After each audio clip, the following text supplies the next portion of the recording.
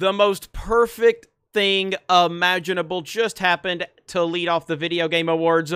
Brie Larson.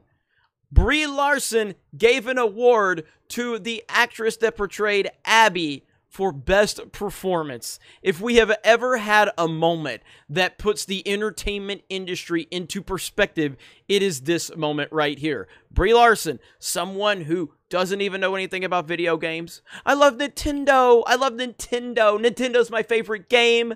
I'm a big Nintendo fan. Every Nintendo game is my favorite game. That is essentially Brie Larson talking about video games. And I say that as a actual Nintendo fan.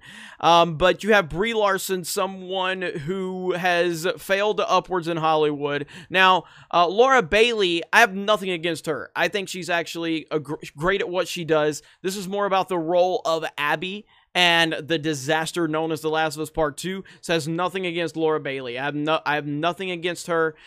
She's good at what she does, and this is more about Abby and Neil Druckmann and what happened with The Last of Us Part 2.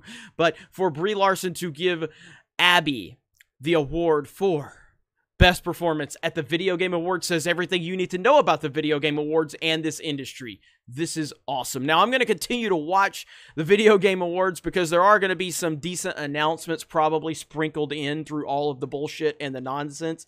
But what a joke. What a joke. And this is perfect, though. This is like worlds colliding. This is wokeness colliding to create just this mega world of wokeness at the Video Game Awards.